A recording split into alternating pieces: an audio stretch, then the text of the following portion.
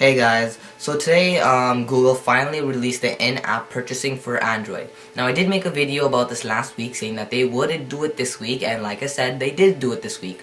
So pretty much, if you don't know what in-app purchases is, in-app purchasing is when there's an application and you can purchase add-ons, accessories, extras in the application itself. So I think that's pretty fantastic. I think it's overdue because the iOS has had the in-app purchasing since June of 2009, so it's a few years after, but at least it's sooner rather than never, right?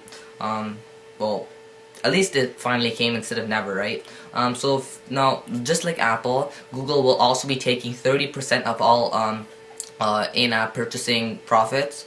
So let's say there's $1, you will get the 60 cents.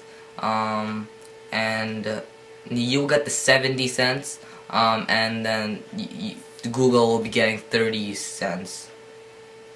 Like I said, it's my lunchtime right now, so I'm not doing math correctly, but hopefully that's around you get the point. 30% of whatever you earn, that's going to Google. So anyways, I think it's pretty fantastic. I hope a lot of developers are already starting to include this.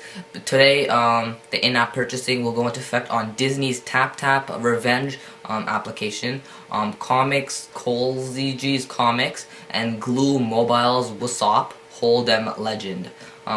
So yeah, that's just a few. Hopefully more developers are going to come and start making applications for Android that will have some support in-app purchasing.